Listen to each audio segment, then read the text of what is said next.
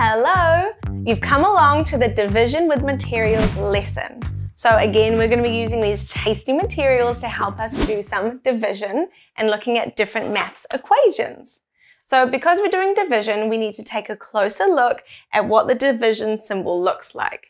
So it's a little line with two dots above and below. When I see the division symbol, that shows me that I have to take the first number and I have to share it out to how many groups there are in the second number. Now this one's a little bit trickier than addition and subtraction, but when I show you with the materials, it'll make a little bit more sense. Okay, so let's have a look at the word problem and see if we can figure it out by dividing or sharing the M&Ms into groups. So here's the word problem for us to look at, and I'm going to read it out. So I have 6 M&Ms, and I need to share them evenly with 3 friends. So what that will look like on the equation is like this. I have 6 M&Ms and I need to divide or share it between 3 friends. And the equals is asking me how many M&Ms will each friend have. Now I set a keyword in there and that was evenly, which means they all have to have the same amount. All right, let's have a go. Okay, so let's have a look at what the word problem says. I have 6 M&Ms all together and I need to share it between 3 friends. Now I'm going to share them out one by one, so I make sure that each of my friends gets the right amount or the even amount of M&Ms. So let's share it out one at a time. For one friend, for my next friend, and my next friend. So at the moment they've got 1 M&M each, and I've shared out 3 all together. Now I've got 3 left, so I'm going to share them out one by one again. So first friend, second friend, third friend.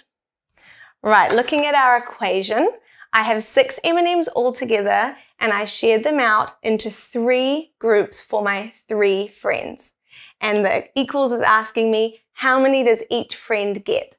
Let's have a look at how many are in each group. So there's 2 in this group, 2 in this group, 2 in this group, which means that each of my friends gets how many each? 2 each. So let's write that down on the equation. So the whole equation is 6 divided by 3 equals 2. All right, let's see if we can do some more of those. Okay, let's start off with a simpler one, doing all together. This is 2 M&Ms divided by 2 groups, or 2 M&Ms shared between 2 people, and how many will each person get? So let's see. I've got 2 M&Ms in front of me and let's share them out into 2 even groups. 1 for that friend and 1 for that friend. How many does each friend have, or how many are in each group? 1. Perfect. So 2 divided by 2 equals 1. Okay, our next equation is 4 M&Ms shared between 2 people or 2 groups. So how many will each group have? So let's use these 4 to divide up. So I'm going to do it one by one again. 1 for that person, 1 for this person, 1 for that person, 1 for this person. So I've had 4 M&Ms and I've shared it between 2 groups. How many are in each group? Let's have a look. This person has 2 and this person has 2. So our answer is 2. Oop, that's a funny 2. 4 divided by 2 equals 2. Okay, here is the last one that we're going to do all together before you try some on your own. Now this one is a bit of a bigger one, but we can do it all together with the materials. So we've got 10 M&Ms and I need to divide or share it between 5 groups. And the equals is how many will each group or each person have. So let's do it again one by one. I've got 10 M&Ms in front of me and I need to share it or divide it into 5 even groups. So we'll go 1, 2, 3, 4, 5. All right, I've got 5 left over. Let's share them one by one again. 1, 2, 3, 4, 5. So I have 10 M&Ms all together and I've shared them or divided them between 5 different groups. How many does each group have?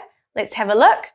This group has 2, 2, 2, 2, and 2. So they all have 2, which tells us that our answer is 2.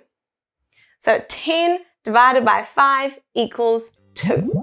Okay, that's all we're going to do together, but if you pause on the next slide and you can see some equations that you can try and figure out by yourselves, and remember to get someone to check your answers to make sure you are doing them correctly. So you have fun with that, and I'll see you soon.